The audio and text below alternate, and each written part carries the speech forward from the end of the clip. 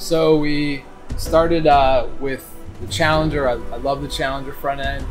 Was never quite sure if it was going to work on a longer, body with the wagon. I had a vision of what it was going to look like. I mean, Dion nailed it.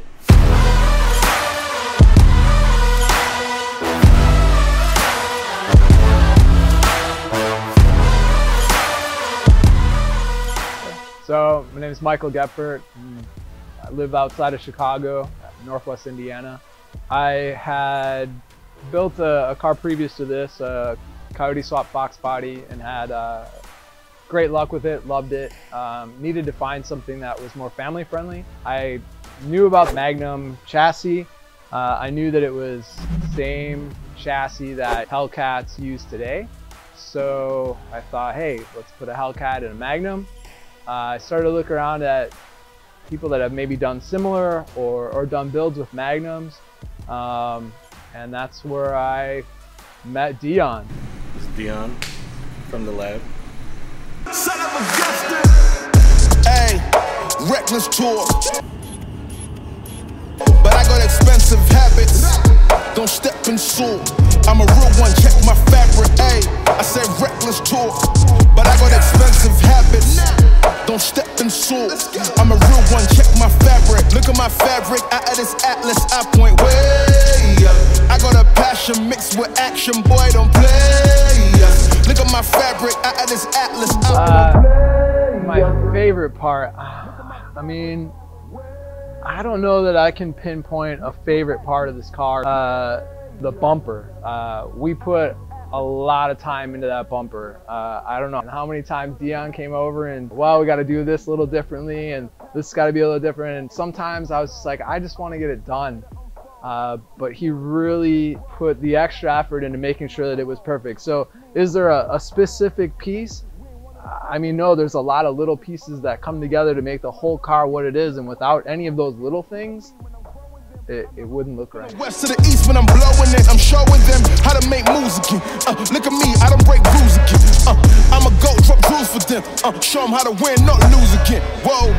I don't know that it would have worked without the wide body, which is just, looks incredible on this car.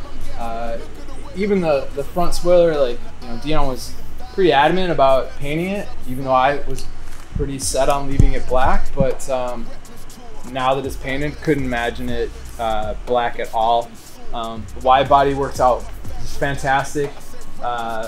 Fits that's a 345 tire out back, and it fits perfectly. I wanted a stock style suspension so that it's got the stock ride.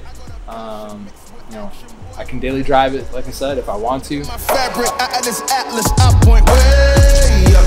I got a passion mixed with action, boy, don't play. Look at my fabric, way up. The side skirts are another thing that I never thought of. I imagine we'll just put the Magnum side skirts on there and that'll be good. But Dion took the extra time to make it all custom. So that is an irreplaceable side skirt right there. Wide body molds right into it. It's all molded on. There's no tacks on there, no screws, no rivets. It's all molded into the car, which I love. No seam to worry about. And then, like I said, we all have hours into this bumper to make it look, stock. So it's not like it looks like, holy crap, look at that bumper. It just looks like, wow, that's the way it should be. Mixed with action, play.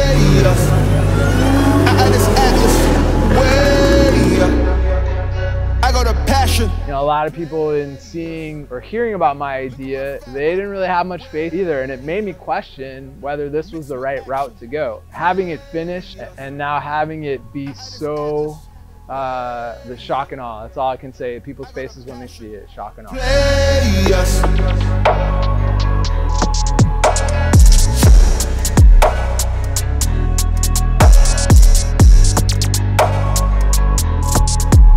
This is the way it should have been. This is the way God should have made it.